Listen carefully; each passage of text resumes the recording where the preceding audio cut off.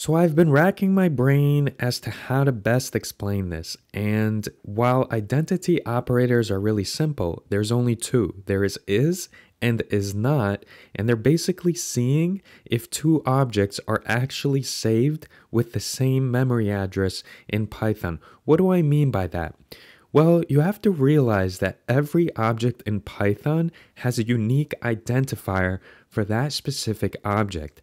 This identifier is an integer that remains constant for the object during its lifetime. So I'm going to use this as an example, and if you're not familiar with this right here, this is just a list, but this list is considered an object in Python. A number can be an object, a value, a string can be an object. So let's take a look here. So if I use the print function and then I use the ID function, and the ID function basically is used to get the unique identifier for a specific object, which in this case is this list right here, 1, 2, 3. So if I want to print the unique identifier of this list, all I do is I summon the print function and put ID of A.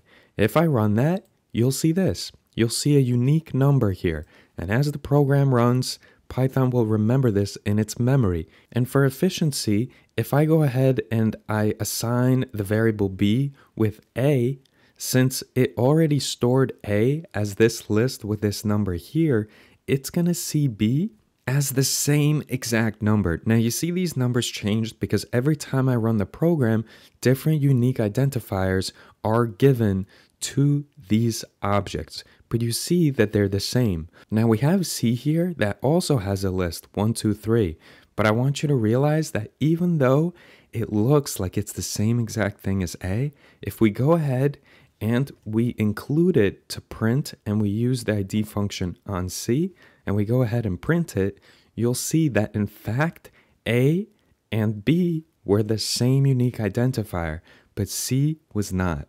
So I'm going to repeat that again. IDA and IDB will return the same value because A and B refers to the same object, while IDC will return a different value, indicating that C is a different object even though it contains the same data. Now I can actually use the identity operators to illustrate this. So if I summon the print function and I say A is B and I run it, you'll see that it'll say true. Because again, we could see that right here. Their IDs are the same, these first two lines here. Now, if I say A is C and I run the program, you'll see that it's actually false. Why? Well, this number right here does not equal any one of these two numbers here. Well, that's because this number here is the unique identifier for C, and then this number here is the unique identifier for A, and clearly A does not equal C. Now, it does if you visually look at it, but the data is stored as different unique identifiers. Now, I can change this to A is not C, and then if I go ahead and run it, you'll see that it's actually true, because it's saying that this number right here, this integer, is not like these two up here. So now I included print A is not C and print A is B side by side, and you could see that both of them are true. So again, in Python, identity operators are used to check if two variables refer to the same exact object, not just if they're equal. There are two identity operators. One is, and this returns true if both variables point to the same object, as is here, print A is B. Both A and B are pointing to the same exact integer right here. However, is not returns true if the variable points to different objects.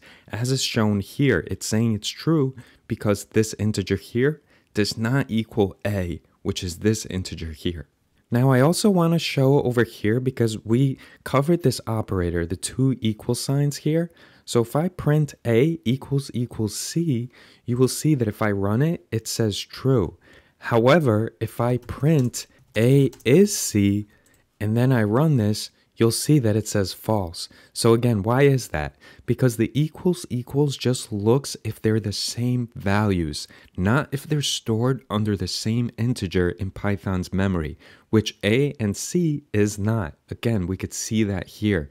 C ends in the numbers 864 when I ran it in this case, and then A ends in the numbers 008. So clearly, it is not the same. That's why it's true that A equals C, because their values are the same, but A is C is false. So knowing what I said here, what do you think is going to happen if I use a string? So the interesting thing here is that the ID function works for strings in Python just like it does for other objects. However, strings in Python have a unique behavior known as string interning. Interning means that Python tries to reuse existing immutable objects like strings to save memory. So sometimes two different string variables might actually reference the same string object if they have the same content, but this is not guaranteed for all strings. So take a look here. A is set to the string Angie, B equals A, C is set to the string Angie, okay?